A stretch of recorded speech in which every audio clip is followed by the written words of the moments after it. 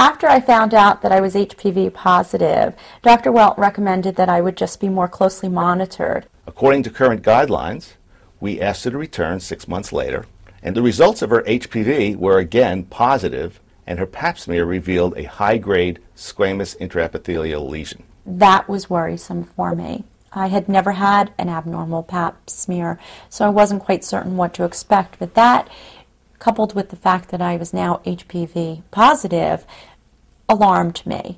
Because of her abnormal pap smear and her positive HPV test, I did a colposcopy.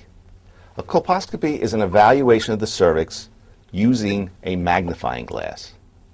When I looked at her cervix, I said, this is a perfectly normal cervix.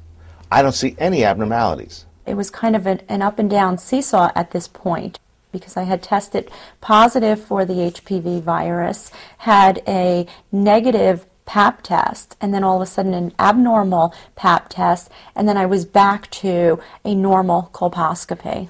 But the HPV test was positive, which meant there was something there. I needed to find it.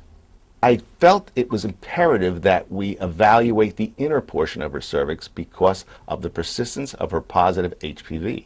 He said to me that this time he was going to go a little deeper into the cervix and a little bit higher into the cervix.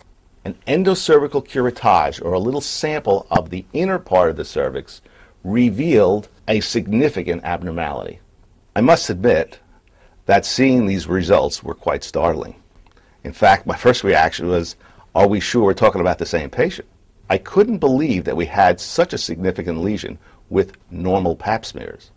I spoke to Micheline and we discussed the fact that the optimum mode of evaluation was a leap cone biopsy. He explained that that was just a biopsy procedure where he was going to take a piece of my cervix and examine it a little bit further. And in fact, it revealed cancer.